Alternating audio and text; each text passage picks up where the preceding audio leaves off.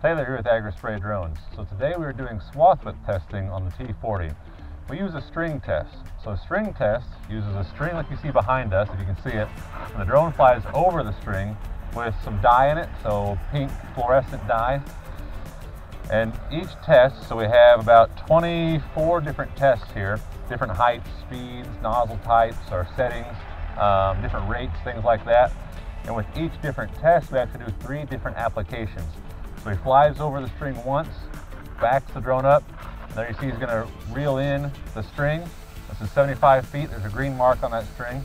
So he reels it into the green mark, and then right now they're actually putting out dye or water-sensitive paper cards.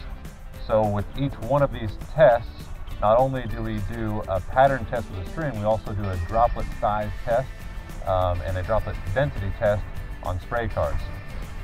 So what happens after the string is sprayed? Well, after the string is sprayed, we're going to take these they take the string into the office, and they have a special spectrometer that can read the density of the fluorescent dye on the string as it passes through.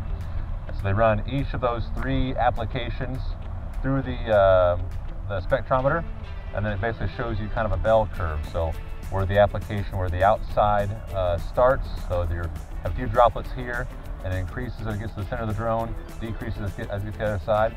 And so essentially what that's going to tell us is that's going to tell us what is the effective swath width whenever you take in your overlap into consideration.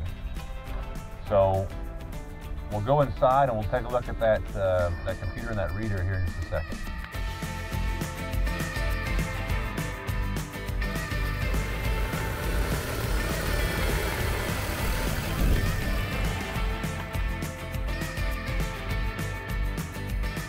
We're running the tests right now. We should have the results very soon. This machine actually tests this string very quickly.